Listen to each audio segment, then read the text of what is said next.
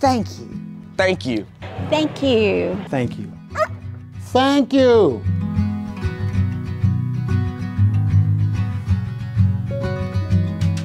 I am thankful for the honor and joy of witnessing and encouraging the noble endeavor of our brave and dedicated and hardworking students as they discover their gifts and their professional passions.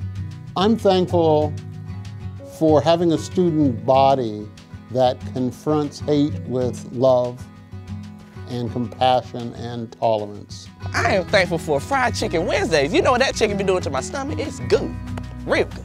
I am thankful to work every day with students who remind me that collectively we can be more compassionate.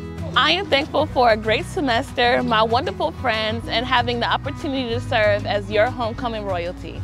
I am thankful for Humphrey because he gives us a chance to say hump day for everybody coming through, and it lets them know that they're getting close to the end of the week.